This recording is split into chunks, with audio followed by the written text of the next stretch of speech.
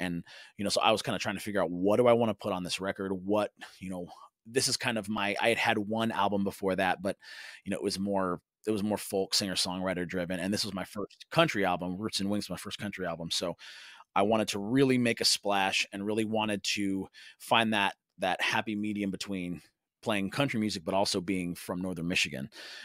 So I kind of wanted to write a summertime anthem. So I sat down and literally just started listing these things that I love about summer, that everyone up here loves about summer: TC Whiskey and Oberon and bonfires and riding the Jeep with the top off, that kind of stuff. And it just kind of flowed out.